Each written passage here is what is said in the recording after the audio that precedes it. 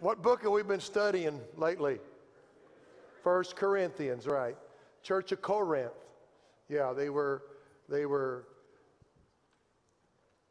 pretty much heathen people, and Paul went there, preached there. He wrote 2 letters to them, and we're looking at the first letter he wrote. We're going to be in chapter 4, and Paul has talked about that we don't boast in anything but Jesus.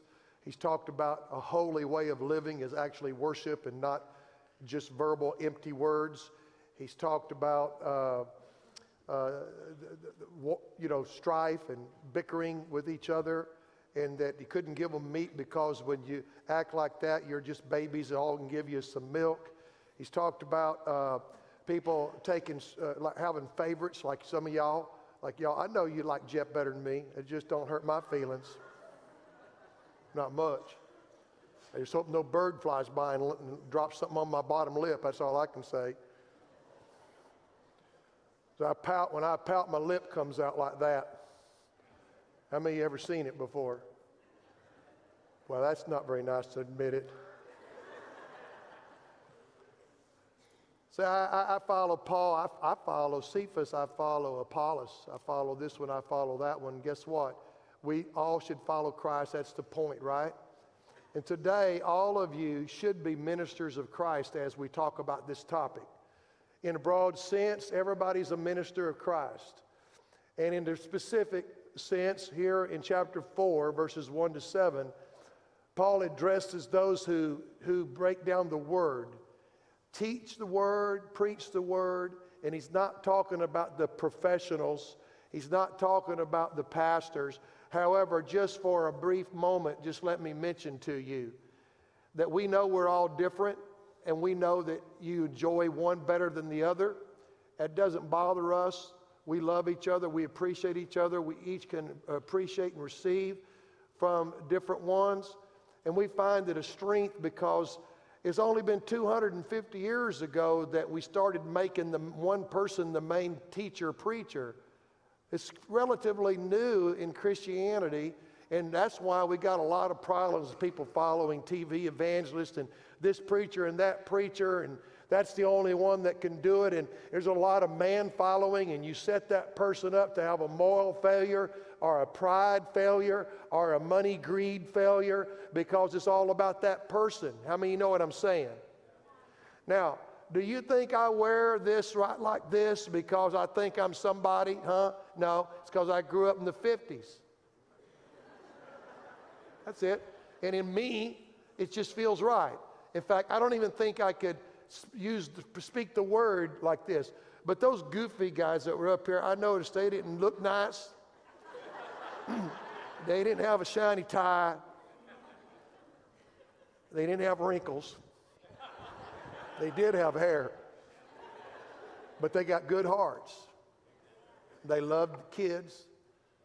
And the Word of God is apart from, it has to do with the heart and how we receive it and how we deliver it.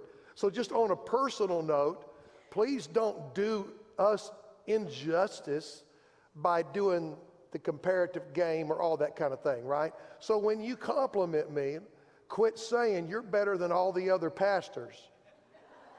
No, no one does. That was a joke. Nobody does that.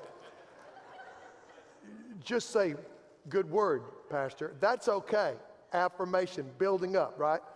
But be careful and listen to my message clear this morning. I hope it helps us all. And so we're going to look at this thought of everybody being a minister of Christ, and particularly some of you are sitting on your gift to teach or break down the word. You need to take initiative. You know, why is it that the paid people have to initiate absolutely all ministry? Now, I know it's not true, but you don't have to. You can come to us and say, hey, I feel led of the Holy Spirit. That is wonderful. It happens. So like if you want to have a small group, you want to be involved, you got a topic on your heart and you want to listen to me. Come to us. We want to empower you and engage you, because the church is a supernatural mechanism by which the Holy Spirit leads us and raises us up to do ministry among each other. It's a unique thing. How many know what I'm talking about? So I'm talking to everybody here.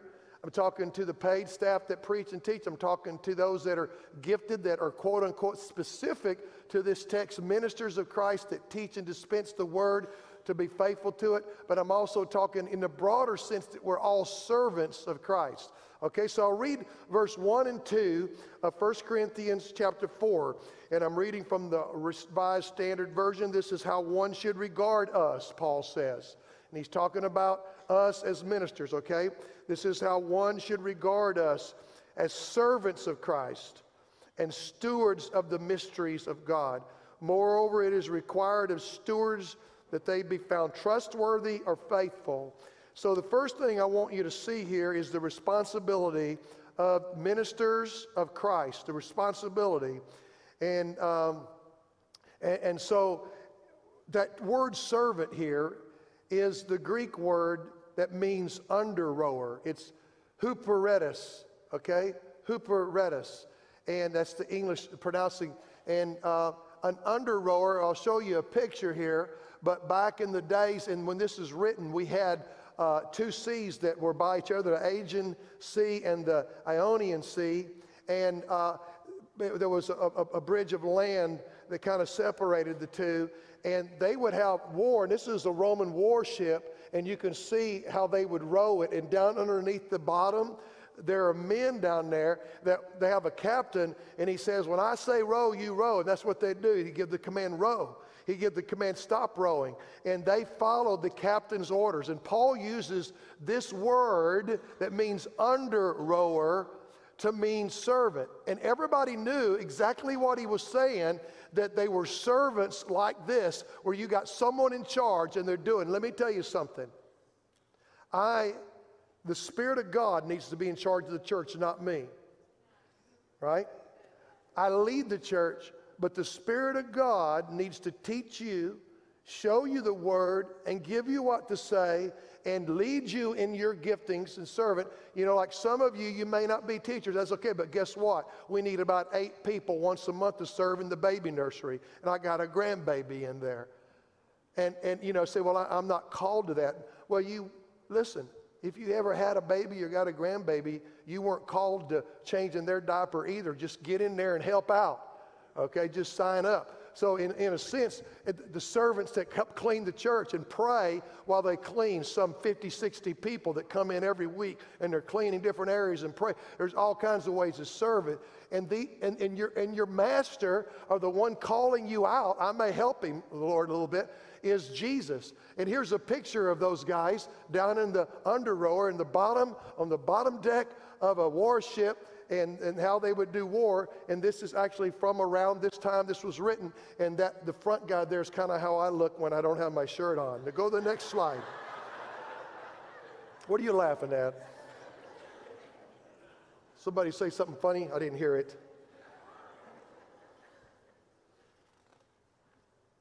So Paul chooses this word, under rowers.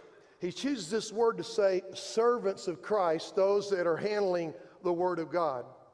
And it's also used the same word several places in the New Testament. In, for instance, John 18:36, when Jesus is before Pontius Pilate, and Pilate asked him, if Jesus, are you a king?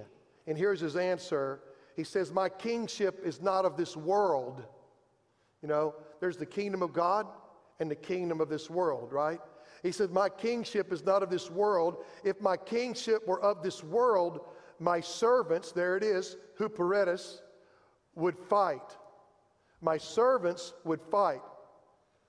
But the servants are following the voice of their master, or of the captain of the warship, as soldiers of the cross of Jesus Christ. And they understand that the one that is Lord, the one that is giving the orders, the one that has gifted them to do what they've been called to do in serving God is Jesus Christ. And they have their eyes on Jesus. Paul and Barnabas, on their first missionary trip, they took John Mark. And the Bible says, the Bible records that they took him to minister. There's that word again, to minister, huperetes. There's that Greek word. And it wasn't that they were taking him to go minister to us, John Mark, do daily devotions to help us, John Mark. No, this was taking John Mark to line up the airline tickets, the hotel, the schedule, get the baggage carried, whatever else is going on. See, he is a servant. He's helping and coming alongside. And so there's what's going on, because the serving, the heart of anyone that breaks out the word, and John Mark was a capable minister in that way, but the heart is to do anything to help that word be successful. I'm telling you. And it's really important. You know, you guys don't realize how important it is when people are trying to, especially when we don't have the grass, which is dry today, thank goodness we can park, how important to people that are out in that parking lot. And by the way, the reason they don't let you pull up in that lot up there sometimes, some of you youngsters, is because we've got a lot of people difficult walking and we know they're coming. So when they tell you do this, it's a compliment. When they don't let you pull up, but there's a spot in there. They no, go by. You know why? Because they know someone else that needs to park there needs to get in there, right? So you just move yourself along and go, hey, they're complimenting you. You look young and you can walk. So go get your exercise and quit paying a gym. Walk from over there. Hey, that was worth something, like, other than a laugh. That was like amen or preach it or something like that. Or oh me. But anyway, so he's their servant, he's their minister, and it's not about being a big shot, Paul is saying. We're all under rowers. Our first responsibility, number one, the responsibility that we have as servants is to be a servant. The first responsibility of ministers of Christ is to understand that word minister is that we are servants of God together. And listen, it's not, there's something free about that when we understand that we're all having this coming from God. Because it's like, as a pastor, a lot of boards look like that they tell them what to do. They're over them, or the elders, or someone else in the church. And it's not that at all. It's not that the pastors are over the deacons or elders, or the elders and deacons are over the pastors. No, we're together ministering as servants. We're together with one purpose, cooperating in the Holy Spirit and in the Word of God to do the work of God. You understand that? Because you're all ministers of Christ, called by God in the Spirit. Amen? And then Paul says this, I love it. He says, and this goes along with that. Paul says in Galatians 1:10, if I were still pleasing men, I should not be a servant of Christ. In other words, you don't, and I know I started the church, so it's like nobody hired me, because who would hire me anyway if they really knew, right? I mean, the only way I could get a job is just to start a church, right? Because the boards weren't going to hire me. I tried to get hired a couple places, and they didn't even interview me. I don't know if it's because of my picture or exactly what it was. Austin, you're going to have the same problem if you ever leave here. You're as ugly as I am, so don't, it's not, send Elizabeth in and do the interview, and you might get in, right? So, he's my son if you're visiting. Don't get mad at me, right? He can't help it. He looks like me. But we're servants, right? And we work together, joint ministers, servants of Christ, bringing this word to the world that is blind, that is life-giving and free, powerful word, resurrected living word, so that others can know Jesus. And the second thing, responsibility of the ministers, not only as an under rower or a servant, but stewards, it says. Our text says there were stewards of, and look what it says, the mysteries of God. Stewards of the mysteries of God. Well, what are those? What are those mysteries? Well, first off, when it says steward, it's talking about like, think of an airplane, the old stewardesses, and they would dispense things, and used to be really something, but now it's like one pretzel and a peanut. Not a package, like one little, like 40 pieces of ice and 1 ounce of cola. Are you with me? Yes. And some airlines are so narrow, so cost conscious that you have to buy that ice and that 1 ounce. You have to actually pay extra to get it. So when you get that flight for $35, just know that it's going to cost you $400 more dollars by the time you check your luggage and get a Coca-Cola. So don't be too rejoicing. But it's like a steward or a stewardess, it's like they dispense necessary or essential things. We just look at it that way. It's like, again, back to the word serving, but we're stewards, or we are accountable to serve, and we're going to be held accountable. We have something valuable that we are dispensing, right? And so their job on a plane is not valuable stuff, but our job with the Word of God is valuable. And so that's a very high calling, to be responsible to serve something other than coffee and tea, but serve up the mysteries of God. Amen? The mysteries of eternal life that have been trusted to us by God. And so the first mystery we see, and these aren't in your text, but I'm going to just give you a few of them. This is the mystery of the kingdom of God. You hear the kingdom of God, the kingdom of heaven. Seek first the kingdom of God and his righteousness, and all these things be added. The kingdom of God principles are different than the kingdom of this earth. So just listen to me. What are some of those things, right? What are some of those things that we need to know and be able to teach? Because without the help of the Spirit-anointed teaching and enlightenment of God's Spirit, taking the anointed word and bringing it alive in people, we don't get creation. That's a mystery. God spoke, and there was light. So the human brain that's not enlightened, it's a mystery to them. They don't believe it. They won't know it unless we're servants breaking forth the bread of life. The virgin birth. Who believes that? What about the blood covenant that Jesus would die on the cross, shed his blood, and that would remove sin? What about the mystery of Holy Communion that represents the covenant that Jesus made with us with his blood, that his life would be in us? And what about our covenant with God as we are baptized in water and we say we're dying to ourselves and that we trust in you, Jesus, to make us alive by the resurrected power, alive in God, alive in his truth. These are mysteries that don't make sense in the kingdom of this world. Without a spiritual aliveness, there's mysteries that we have to break forth out of the Word of God, that in your intellect, you're never going to come to know that. The mystery of turning the other cheek, the mystery of loving your enemies and doing good to those who persecute you, the mystery that to receive is to give first, that giving or forgiving. Those are mysteries, folks. It's opposite of what our human nature and the world knows. These are spiritual, biblical, God kingdom mysteries, and the earth kingdom has none of them. It has be somebody, get a lot of money, and enjoy life because you only go around once, right? Kingdom of this world versus the kingdom of God. There's the mysteries of the kingdom of God to be opened up, and then there's the mystery of iniquity, that the dilemma that man keeps going back to their vomit. They keep returning to the same old patterns. The societies never learn.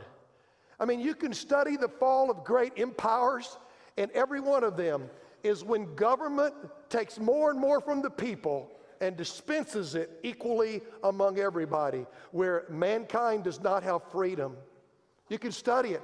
You can study the history that when morality goes down the tubes, kingdoms fall. You can, every empire ever, you will see that even our founding fathers said that our form of government without the fear of God and the basic biblical Christian principles to which we stand upon will crumble when the people quit living godly, because it will cause a person to take all those freedoms and consume it upon themselves. And then you get people that don't care for the needy, don't care for the weak, don't care for the handicapped. They're rich and they're fat and they're selfish and they don't share, because the God of our hearts don't dispense things the way God wants it to. How many of you understand what I'm saying about? And so our government can't legislate the heart.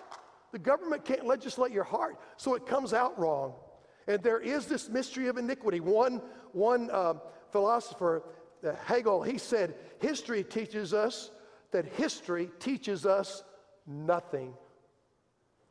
It's true. You can't believe how many people are saying, they're saying literally the Holocaust didn't happen. It's all a joke. I've been there. I've seen where they burned gypsies and Jews and weakened people and old people by the millions. I've seen it. It happened, and it's an atrocity. And watch as the spirit of the Antichrist rises up. He wants to bring death and destruction against anybody that God loves. And who does God love? the people that follow him. Who does God love? The weak. Who does God love? The little children. He loves old people. Listen, there's a tragedy that happened back there in World War II where the weak and the old were put to death immediately when they came into those camps. They were sent off to get showers of gas and then stuck in incinerators and burned. And I've witnessed with my own eyes, young people, piles of hair and clothes, huge piles in great big rooms of where they shaved them and where they took their clothes and shoes of children and shoes and suitcases and pictures of the victims. And it's a horrific thing. And yet humanity will do it again. And they've done it in the past. And over and over and over again, you'll see humanity fall into the trap because we don't learn. And here's why. The mystery of iniquity. Man is a sinful, selfish, greedy, lustful being, and only God can change the heart, which leads us to the mystery of godliness. Only God can make godliness. Only God's Spirit can change a heart. And we're gonna do things that are against God constantly until God puts his heart and his mind and changes and does something mysterious where our eyes are open to see the truth about how a man should live, the love that he should live, the truth that he should live out, and the way his heart should be. Are you with me? I mean, that's a mystery. People don't get it. Do you understand that? You see, they don't get it. And as a minister, I've been the victim of ridicule and cruel punishment because I stand up and they know what I represent, which is biblical, godly values, right? And so I'm laughed at. Even in the church, I get laughed at. I do. And we have now in our culture going back to the hedonistic lifestyles of the past, of the Greeks, of Corinth, and of other biblical places where they would actually worship God with orgies. We have that going on again here in this world in different places. How many of you know what I'm saying? And we have people that will not speak up against sin and against that. And so to get aware of the mystery of iniquity and then the mystery of godliness where God renews and delivers, he transforms, and the power of the word to change a person's heart is a reality. Then we have to steward all of these things. We steward the mystery of the church. We're servants, and we're servants that steward or are careful with the truth of God's word, and one is the mystery of the church. I mean, how many of you experience the fact there's a Holy Spirit connection because God is in a person? We're brothers and sisters in Christ. We're an eternal spiritual family. And sometimes your own blood brother is not as close as others. Or when you meet someone, immediately there's a witness of the Spirit, and you love that. You know, here's what I say it is. Look at me. And I'm looking at you right there. I can't remember your first name. I know. Raise your hand right here. Yeah? Nope. Yep. That family right there. When I first met you, I loved you. You know what I loved you? How did I base that? The mystery of the church. You're a member of the body of Christ, the church. And what did I say? I love Jesus in you because Jesus is big in you. I could see Jesus. And folks, I'm going to tell you the mystery of the church is when you look at people and you love them and it's a quick thing and there's a witness in you, what you're loving is God in their life. What you're loving is truth in their life. What you're loving is the love of their life, of God, and the way that person loves. That's what you love. And I'm telling you, it's unexplainable in this world. It's a mystery of how the church happens. It's a mystery. And yet we try to run the church by the world's systems.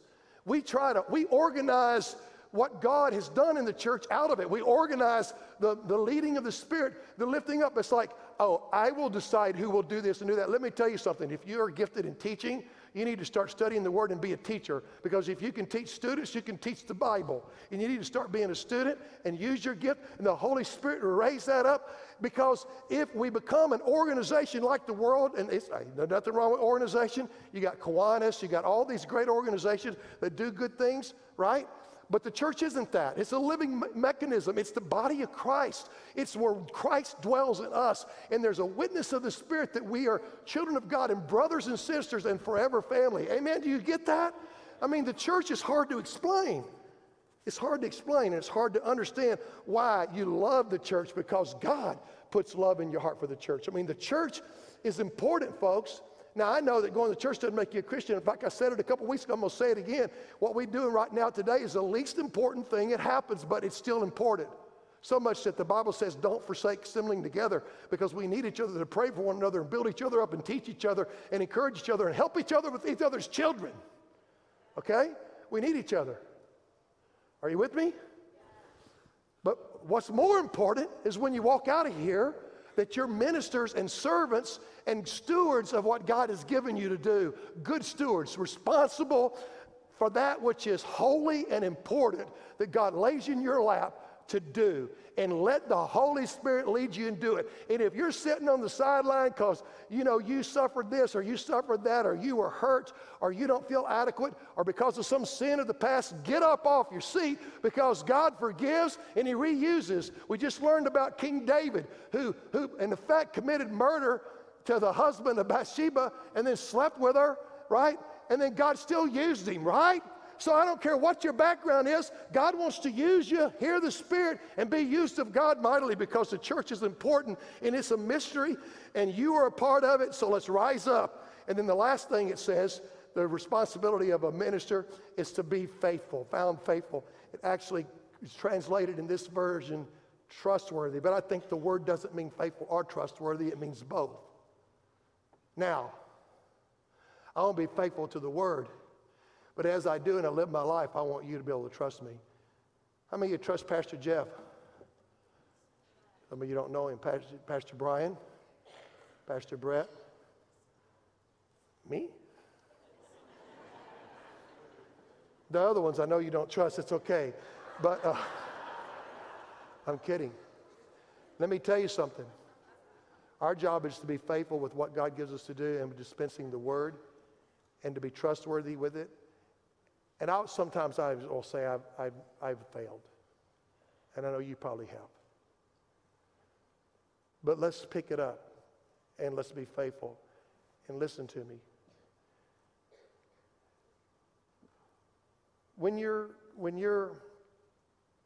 If you hear something about someone that doesn't seem right, I had this experience, a friend of mine named Tom, and I heard something and I said, I don't believe that's true. And I went to search out the facts. I found out what I heard wasn't true. And I'm a defender. And what was true that I heard, my friend admitted every drop of it with humility and took responsibility.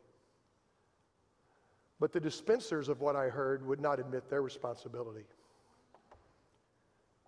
And I'm going to tell you something. If you hear something and it doesn't fit the character or what you know about the person, you hear something about Pastor Jeff and it doesn't fit like what you know him to be, you might want to go and get the facts. Because there's always people wanting to say things that aren't true. Always people not wanting to take responsibility for what really went down. And there's always people wanting to point the finger at somebody else. Are you with me? So let's be faithful. And which leads me to the next point about evaluating the minister. Responsibility of the minister evaluating is a common problem of how people evaluate us. Look at this, what Paul says with me in verse 3. But with me it's a very small thing, 1 Corinthians 4:3, that I should be judged by you, or by any human court, by you, the church, meaning the congregation, or by any human court. That's public opinion. I do not even judge myself. I'm not aware of anything against myself, but I'm not thereby acquitted. I'm not like not guilty. I mean, it's the Lord who judges me, he says. Therefore, don't pronounce judgment before the time, before the Lord comes, who will bring to light the things now hidden in darkness and will disclose the purposes of the heart. He's saying don't judge the motives of man. That's what he's saying, the purposes of the heart. Then every man will receive his commendation from God when Christ comes again at that time, right? And he's not talking about judgment that casts people out of heaven. He's talking about judgment of motive. So the first thing he mentions is the congregational evaluation, point A. The first thing is he says, it's a very small thing that I should be judged by you. And there's a pressure with the congregation that judges Sunday school teachers, other people that break the word, leaders of ministries, or anyone that does anything for God. There's a pressure in that a person can praise you and lift you up, and you get the big head, and many people have been messed up by thinking they're the best. That's one, the adulation. Second is there's the manipulation. The evaluation, and then come and manipulate them, and you manipulate someone by not wanting them to talk about certain things. Can I just politely tell you something? Hear my heart. I will always speak what the book says and what God gives me to say. I had ministers, how many of you believe in the gifts of the Spirit in the last days, Acts chapter 2? How many of you believe the Bible says young men shall see visions, old men will dream dreams? I had a dream, and I knew I was supposed to share it, and I was scared to death. And I knew I'd be ridiculed for it. And how many of you know that probably the dream was to me because I'm old, right? That's the proof that I had a dream. No, I've had only a few dreams, and I'm positive, as I said here, I know for sure I had the dream, and I was supposed to share it, and what that dream was about, and who that dream was to. And yet, even other ministers ridiculed me for sharing a dream. Nobody here. So, I mean, Austin might have wanted to ridicule me for something else, but not that, so. But the thing of it is there is this manipulation that people will want to do, sometimes commending you for saying this and this so they want you to say more of it, and commending you for not saying this and this because they don't ever want you to bring that up. And they manipulate you to not bring up certain sins or not speak on certain topics because they don't think that you ought to. Well, guess what? Who's the master of the warship? I'm an under rower, Jesus. And when Jesus says to me, talk about something, I will. And he says, don't talk about it, I won't. So we don't want to allow ourselves to be manipulated, not to speak the word that God gives us or teach how God would give it to us. And then also in evaluating the minister, not only is it wrong to compare and to praise and bring adulation or to manipulate, but it's also a problem of antagonism, like just being against them, opposing you. You know, like honestly, can I just say something? I know that for some of you, I'm your least favorite preacher, and others I'm your favorite. There's one person that thinks Pastor Hawkins is better than me. And that's me. But if you're going to encourage Pastor Hawkins, don't say, boy, I really like coming to church, Pastor Hawkins, when you preach. Right? Because what are you saying? You're saying today, May whatever, you really wish I wasn't preaching. And I'm saying, I really wish I wasn't preaching too. It's not my favorite thing to do. I wouldn't do it if I didn't feel called from God, but I'm called more in my gifting of pastoring. So, and then, you know, you might evaluate and say, these young pastors need to grow up. Duh, they're young and stupid. Of course they need to grow up. How are they going to do it?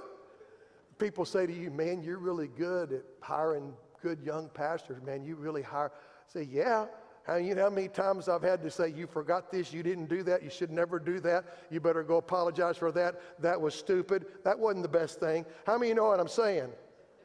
But you know how many 10 times more of that when I was their age that they had to do that to me. And I remember our illustrious former superintendent corrected me more than once, delightfully, and some of you. That's just the way it is, isn't it? Right? Let's just be honest with each other, and let's encourage and build up without comparative, but also let's just not rip a person down and be antagonistic and just put them down or talk behind their back. Right? That's a good word. Then there's he says the society evaluation. There's not only the congregation but society, and he says, or by any human court, he says in this passage, verse 6 or 7. I'm not going to be judged by any human court. In other words, the mindset of what a minister is a full of hot air, a windbag. And I will tell you, like I said before, I've been treated really, really like ignored and treated poorly by people who just didn't like what I believed. You know, they don't want you to judge them for what they believe. So they believe this is okay and that's okay, and they believe all of this, and I'm always kind and loving and I treat everybody the same, but if you're going to talk to me and you want to know what I think, the conversation, I'm not going to lie. I got to be true to myself, and so whether it's conversation or teaching from this pulpit or in a class, I'm going to say it, and guess what? They don't like it. And so there's this society evaluation and pressure that comes. It's why we have churches that now ordain people that live a homosexual lifestyle. They put them as ministers. I love everybody. I don't believe in that. And I'm going to answer to God. I'm a steward of the word because the book says it. Moses talks about it. Jesus talks about it. Paul talks about it. And they all have the agreed statement. They all talk about it. Okay? So I just can't go with that. I can go with God loves them and God cares about them and God will help them, but I can't go with that. And it's across the board in multiple church denominations that are Christian, and yet it's not in agreement with the authority of the book of the Bible. And so I'm not going to give in to society pressure to not speak against sin. That's all. Then the next one is society evaluation. There's the evaluation of the congregation and of society. And third is self-evaluation. Paul says, I don't even judge myself. He knows that his judgment isn't right anyway. When God comes back, he'll know the motives of the heart. Let him judge. Right now, he says, I can't think of anything that I've done, but I know that, I'm not perfect, and I know that God's the one that's going to do that, so I'm just going to try not to go there, right? And there is an examining of yourself. Examine yourself, the Bible says in 2 Corinthians 13:5. It says, examine yourselves whether you be of faith or not. So, but there is a blindness of our own faults. There is things that we need people to help us and call us out and confront in love, iron sharpening iron. But Paul is going, it can be very unhealthy if the wrong kind of self-evaluation. Like in the early service, I got like an E. I didn't get an A, B, C, or D. I wasn't that good. I didn't get an F. Oh, some of them may have thought I did, but I think I got an E. I don't even know what it stands for, but it wasn't very good. But you see, when you go through a book of the Bible, there's things that need to be taught in that book. And here's the value of this lesson today and this teaching, is that for us to understand, and this is it, the final point, because self-evaluation can be bad too. The final point is that the freedom that comes, the freedom of the minister. You have the responsibilities, an under-rower, a servant, stewarding the mysteries of God. You have the evaluation that can come at you, controlling you or causing problems by the congregation, by society, pressure, or by yourself. And it will mess you up where you don't want to do it. Because trust me, I've evaluated myself and said, I can't preach my way out of a wet paper bag. I ain't never going to do it. I said to my wife, I'm done. I can't do it. My son has said to me, that was terrible, Dad. You should quit. You're getting old, boy. I said, I know. He didn't really say that to me. He's honest to me and loving and gracious, but he does push me. That boy can preach, can't he? He did do pretty good last week, didn't he? Yeah, I'm pretty proud of him, not to a point of sin, I hope. But there's a freedom, guys, and it's verse 6 and 7 that bring, it says where the apostles set forth the freedom that's enjoyed by ministers. Here's what it says: I've applied all this to myself, Apollos, for your benefit, brethren, that you may learn by us to live according to Scripture, that none of you may be puffed up, comparatively, up in favor of one against another. For who sees anything different in you? What have you that you didn't receive? If you received it, why do you boast as if it were not a gift? Listen, if I can do good teaching or preaching, I didn't get, God gave me that. He could have given it to somebody. He can take it away from me. I'm nothing. It's God.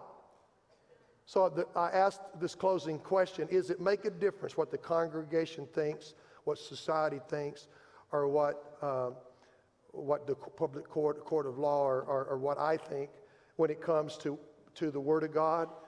No, we need to just be faithful stewards of God, and we need to be free so that we encourage each other to be used in the gifts. So let's watch what I say. Here's the takeaway. Watch what we say.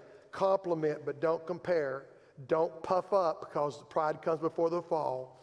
And so avoid rivalry from the ministry, and watch out for conceit and pride, because that's the thing that will get us. And then, I think of my wife one time after I preached. I was pretty young. I preached a great sermon. We were in the car going home. Man, I'd hit a home run, and man, people were telling me how great it was. And I said to her, honey, I wonder how many great preachers there are. She said, one less than you think, brother. I said, you're talking about keeping you humble, boy. That right there, I mean, that just tells you right. Now, y'all know that I'm just telling a story there that I've kind of personalized. I'm sure my wife probably told me that, but only in different words. But anyway, that's pretty funny, isn't it, huh? The point's not to make you laugh, but to make you think. So as the musicians come, let me ask you a question. Who's the Lord of this church? Jesus. Who's in control of this church? Who's your Lord? Who's in control of you? Who gives you rest and who gives you peace? When you go to God, the Lord is running to you. He's speaking to you.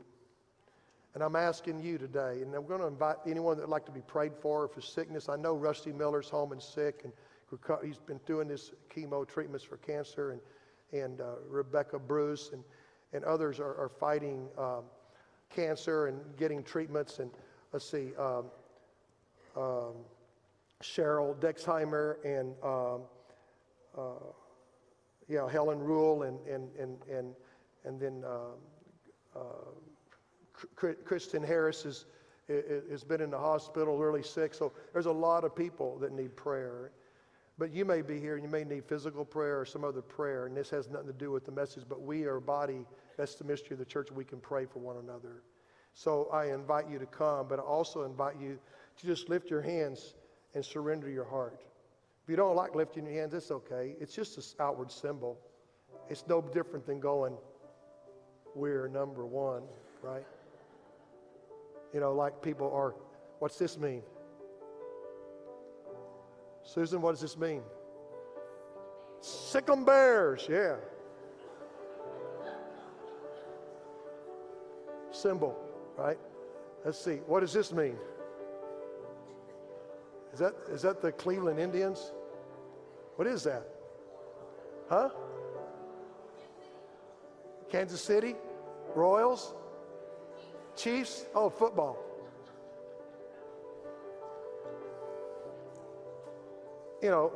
Surrender and honor. That's all it is. Surrender and honor. And there's something that the hands are the expression of the inner man. So when I first learned this, it was so uncomfortable to lift my hand. But when I got that freedom, I said there was just something that happened in my heart that happened in my hands. I don't understand it. Surrender and freedom, it just is powerful. But would you stand, if you feel so compelled, maybe you start off like this. Push them on up. And let's sing this song. It says, who are we going to trust in? Jesus. I'll trust only in you. God's perfect. Amen? Let me ask you a question. And I say this led by the Spirit. So you're going to go, why? This is weird. You're saying this now. Ask you a question.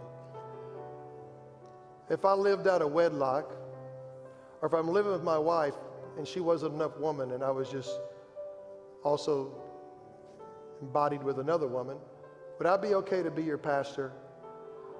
Anybody want me as your pastor? Raise your hand. I just thought I'd ask the question. I'm making a point. There is a standard. And while man is imperfect and God's quick to forgive, there's still a standard. The Holy Word, the truth. And you may be here and you think, you know what, I've sinned. I need God to forgive me. I'm telling you, He runs so fast. You talking about Austin running? The Lord runs at you so fast to forgive you. As a prodigal son, if you know that story, he runs to restore you and make you part of his family.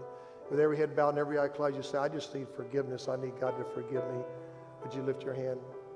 Yes, yes, yes, Jesus, you see the hands. Forgive, Lord. Free from strongholds. Free from strongholds. Keep your hand up there in Jesus' name. Free from strongholds.